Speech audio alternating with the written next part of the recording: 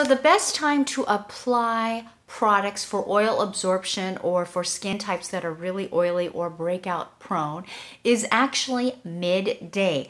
The lowest, or the time that sebum is being produced, is actually 4 a.m. and the highest activity of sebum production is around midday. So although skin absorption, or the rate of skin products, the rate of absorption of skincare products is actually lowest during the day, that's actually the highest point where sebum production is made. So for those of you who tend to get a shine around noon, between noon and afternoon, that is actually the best time to put oil absorbing products, before and after. According to the study, the oil production was not linked to hormones or skin temperature.